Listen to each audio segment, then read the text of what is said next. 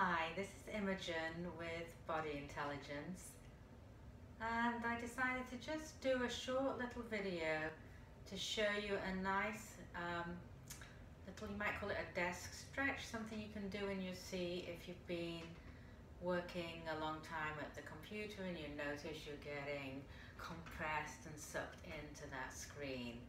And so, as with all my work, it's how we do something rather than what we do that is the most important thing. So we're going to pay a lot of attention to how we do this very simple little stretch. So the first thing is to make sure you're on your sit bones, so you're letting the weight go through your sit bones, allowing your spine to be long, and your feet are flat on the floor in front of you, and you're somewhat toward the edge of your chair. So to start off, just let your arms hang by your side. Again, notice the sit bones, allow the breath, and sense your fingertips. And we're going to use the fingertips to guide the arms into movement. So just very lightly, let your fingertips guide your arms, arcing up into the air and above your head. Take a moment and then just let your arms fold at the elbows. So they come down and sort of your wrists or the palms of your hands are resting on your head.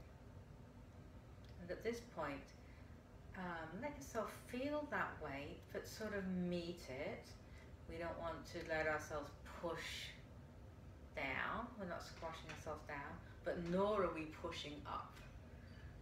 We're just meeting that weight and letting it go through. So you can sort of sense your length from the top of your head down to your sit bones on the chair.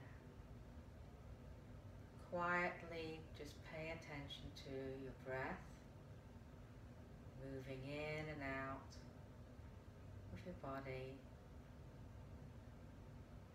And then sense your fingertips again, let them guide the arms up above your head.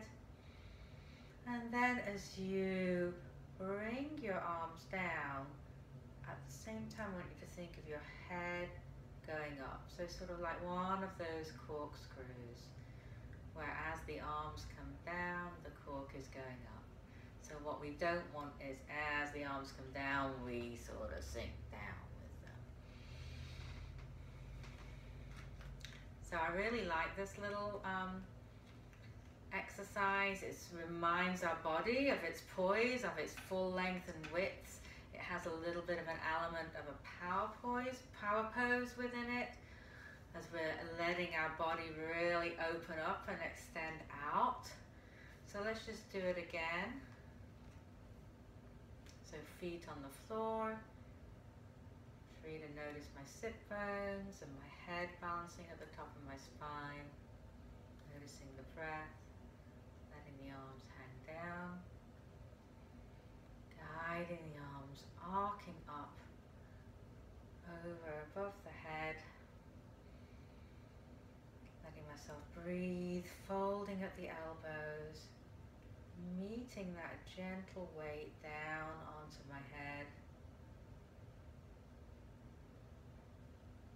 noticing my breath move in and out, moving my whole torso, just quietly, we're not doing anything special.